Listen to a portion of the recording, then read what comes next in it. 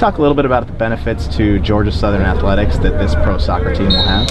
Well, obviously, just being a city now that hosts professional soccer and seeing the entertainment value that professional soccer is going to bring to our area, and our fans having an opportunity to experience that.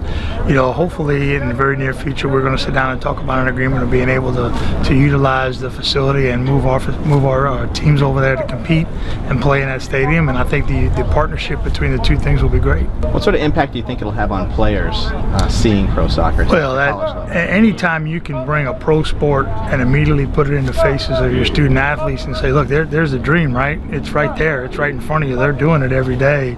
Here's what you need to do at our level. Here's what you need to be doing for Coach Murphy and Coach Dunleavy to be able to play at that level. And they can walk right down the street and watch it. So, I mean, you're putting their dreams right in front of them, so it gives them an opportunity and kind of a vision to inspire them a little bit too. As a market, how do you think this city will support pro soccer? This city supports anything you can have fun at and win.